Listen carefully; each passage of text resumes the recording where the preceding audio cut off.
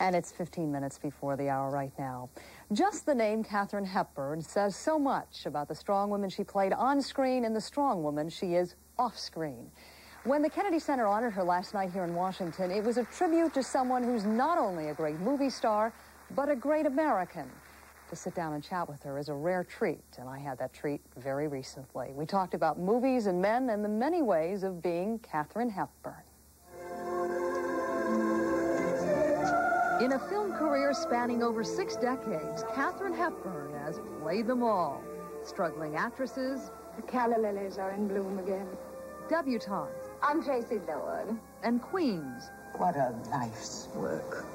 Drawing room charmers, devoted lovers, and tyrannical mothers. Sebastian saw the face of God. You're my knight in shining armor. She's been gentle and tender, spirited and bold. You're as hard as nails. No, I just hate hypocrisy. From her first appearance on screen in 1932's A Bill of Divorcement, it was obvious that her choice to become an actress was the right one, but a choice made with some reservation. When you originally told your father you were going to go into acting, he thought that was a cheesy thing to do. I can understand his thinking that. I think he was right. You do? Well, I don't think it's like being a doctor. I thought of being a doctor. And then I thought, well, when I wanted to be a doctor, women didn't operate, they didn't do anything. It was thrilling. So I thought, well, I can't do that. Did you ever change his mind about the profession you chose? I don't know. We can't ask him, can we? Did he ever change his mind, is more the point. Yes, I think he did.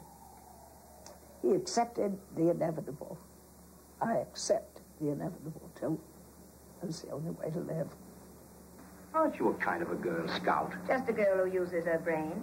Anyhow, I wanted to show you that I can act. You are a faker. Oh, we're both fakers. Isn't faking the essence of acting? I think acting is a sort of gift that goes with your looks and your nature. And I just think I was born at the right time for me, you know. I don't believe that. Yes, I do think that's true. I think if you're lucky enough to belong to the era that you live in a very strong way, as I did, or do, then you're lucky. So I'm lucky. From now on, I'm accepting no part unless I feel that I'm particularly fitted for it. Luck has brought her a record-breaking 12 Oscar nominations and 4 wins as Best Actress. 1 for her youthful Morning Glory and 3 for roles she played when she was well into her 50s and older. I dressed my maids as Amazons and rode bare-breasted halfway to Damascus. Louis had a seizure and I damn near died of windburn.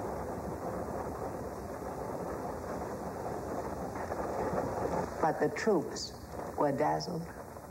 Now in her 80s, she spends more time writing than acting, not because she's retired from the screen, but because the material is simply not to her liking. It would be very difficult for me to find anything that I would like to do.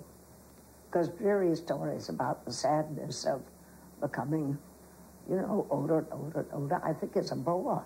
There it is, and it's a bore. Don't eat it, you know. What do you think of the quality of films that are being turned out now? Well, I don't know. I think they're probably desperate for material. I can't believe that the public is quite as vulgar as they're assuming that it is, but maybe they are. I don't know. Vulgarity does not take the place of humor, I don't think. I think you have to use your imagination to live happily. You must have imagination and be fascinated by the wonders of the world instead of destroyed by the sort of factual attitude. I mean, there are several ways to describe everything, and the factual way is not always the way to inspire one's joy and desire to live, is it? While Katharine Hepburn is one of the world's most celebrated actresses, her private life has remained her own. Recently, however, in a book of candid and revealing photos, she allowed a rare glimpse of the private world of Katharine Hepburn, a world before shared only by those closest to her. There's a shot that is absolutely captivating of you dipping into... ice water. Yeah. I swim all winter long because it improves my character to be able to make myself do anything as unpleasant as it is, because it's a terrible shock. You still find it unpleasant after all these years? Well, I find it a shock, but I like shocks. I think it wakes you up.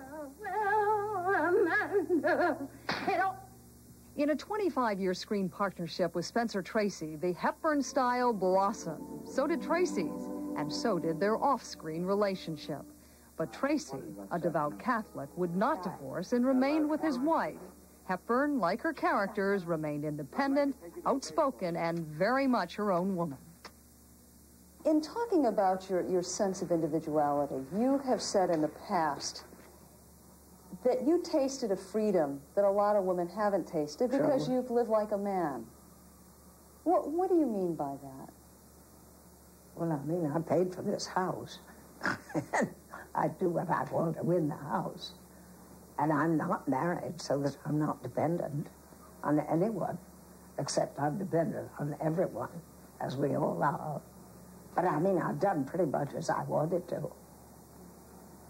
I haven't moved anyone in here who could tell me what to do. Let's say that. Do you think that life in many ways has gotten tougher for women? I think obviously when they decided that they should go out and see, who am I? Am I something thrilling? Am I fascinating? Now, I thought I was fascinating. So I thought, I'm not going to get involved in all that husband and kid business. I married a nice man, tortured him, used up all his money, drove his automobile, and said goodbye, and he was an angel. Now, I knew it, and I tried to make up, he's now dead, to him for the enormous generosity of his spirit. And I certainly realized that I was a total pig. Now, that's not good, is it, to be a pig? Well, the problem is that most women have to work now. I mean, if you have an economy... No, they fixed it so that they have to work, so that they have to have 2 cars, so that they have to have an elaborate house, so they have to be able to do this, that, and the other thing, and have 25 television sets.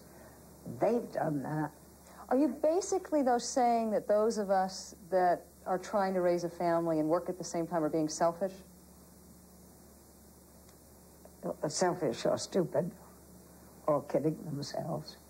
But the option that you're saying we have is either becoming a pig, in your words, or an independent woman. There's no happy medium in there. I don't mean a pig, but I mean if I'm interested in me, as I have been, at least I saw accurately that I was interested in me. And I did everything I could to make me succeed. And I did not get married and have children. I think not always is it a mistake for the woman to work. I mean, she could be a painter, she could be a writer, a lot of things that she could do at home. Or can she force the man to give up his job? If he's dumb compared to her, couldn't she say, you stay home and learn to be a great cook and make the children fascinating, and I'll bring home the bacon? But somebody has to do something. What are you going to do? I don't know. With all her success and the trappings that go with it, Katharine Hepburn looks to other values to give her life its real meaning. I think chasing things, you know, material things, rather than spiritual needs, over-chasing them is stupid. Because they don't mean anything unless you have a soul. They don't, really, unless you have a spirit, unless you can love, that you can do things and help and be useful and amount to something in the world we live in. So that when you pass out, you'll be missed. They won't just be selling off all the things you can buy, you know. I feel like I could listen on and on and on. In your long, long talk with her, did you get any idea from her that she might make another movie at some point? She didn't really say. She said she writes a lot and she reads a lot, and she's so discriminating that there isn't much coming to her home that she would consider doing. I wouldn't be surprised. She obviously, you can see, is so vital and so full of creativity still. Before I let you go here, I did want to mention one thing to you about her values. I did pose the question about what the newest thing was that we could find in her closet, and she said probably 35 years old. That was a great interview. Thanks, Paula. Thank you.